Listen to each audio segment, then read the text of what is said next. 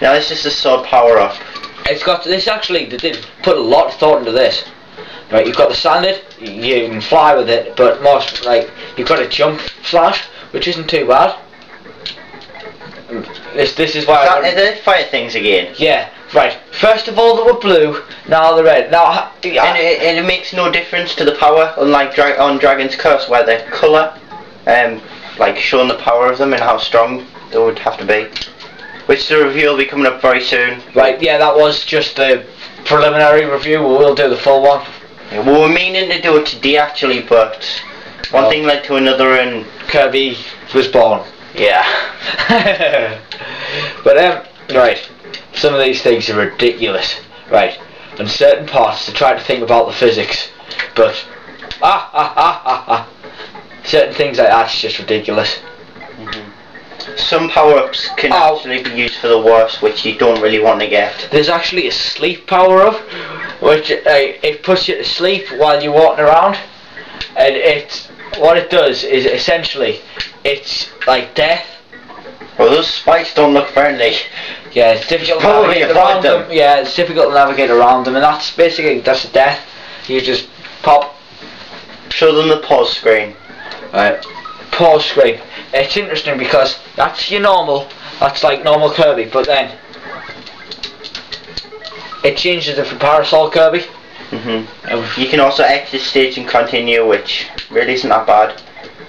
The Parasol Kirby, which if it's useful for the spikes. If Harry did this before, then he would have figured out that yeah, we could have done this. It would be much safer and easier. I hate it when games go like this and they're really slow. Yeah. But I guess it's just a one-time thing, isn't it? Or there's quite a few places like that. But is that annoying button push again? I don't think we should put it at the end of every mission. Again, I reached the top because I'm just playing good. But the alien get it last time as well. Yeah, it's like that's actually an upgrade for Kirby. Yeah. It's called the UFO upgrade. You can only get it on the later levels though. I'll see what's in the museum this time. Oh, this is an interesting upgrade. This is one of my favourites.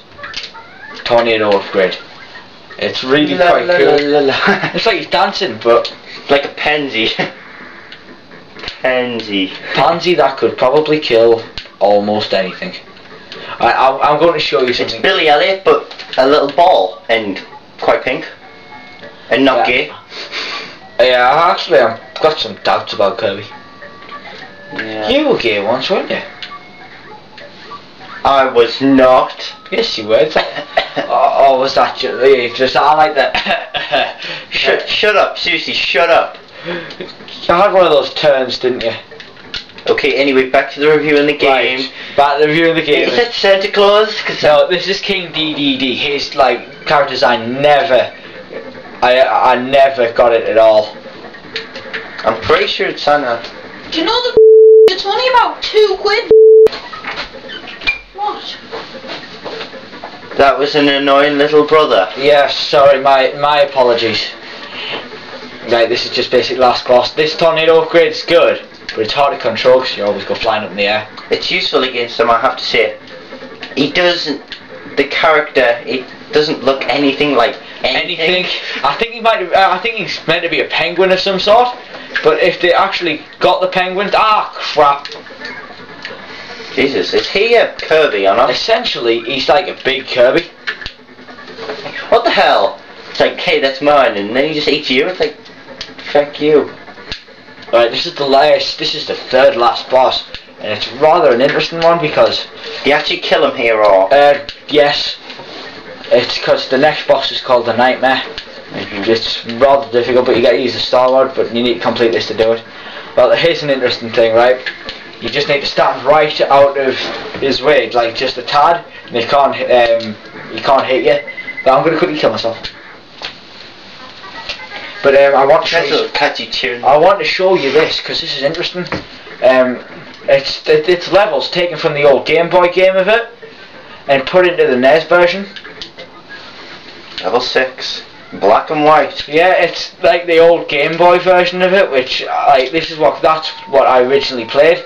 And it was an excellent game. It's got the best tune. Just listen.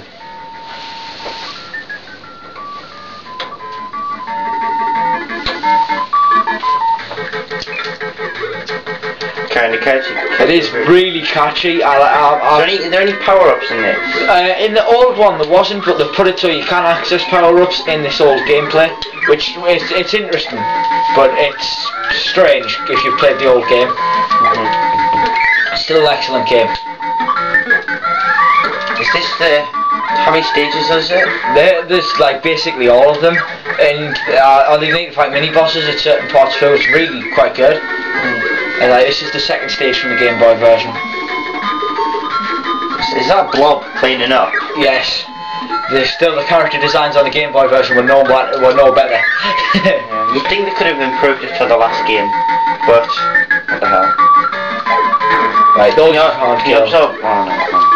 You have to throw something at it. No, you just can't kill them. Oh, this is fun. Maximum Tomato fully heals you, but it's pointless getting it because I'm not going to die. Yeah. But how was that fun? What, the Maximum Tomato? No, you said you said this was fun, but it just gives you health. It doesn't really. Can you get power-ups or not? Yes. Just there's no enemies that will give us them. Ah. See, I guess that's a bad point. Oh crap. Makes this game part pretty hard actually. Yeah, it makes it a lot better though. It makes it interesting. It's like it's really quite innovative, this game. It's brilliantly done as well. Yeah. See, Maximum Tomato fully heals you. And you'll notice if you've played any of the Smash Brothers that they're in them as well. Yeah. Came from Kirby. The Maximum Tomato originally, you see, these are back again. You still can't do it on the Game Boy version. They're still really annoying. You meant to absorb them or not? No, if you do, they blow up on you. They blow up on you anyway, so yeah. Better than inside of you, I guess. Yeah. This is like, it's brilliant, this game. I can't stress this enough. If you're going to get anything on the VC, get this. I love this game, but there's many flaws. The graphics, they're not brilliant for NES. There's a lot better NES games out there. I like to say Metroid's a brilliant game, and that's got better graphics than this. Oh, I can. Oh yeah, and check out someone called Metroid239 videos. We know that guy, and he's pretty good at reviewing. Yeah, he's got decent stuff. See, and then you end up with this game. And I forgot to press A again. It can get quite repetitive, really, the game.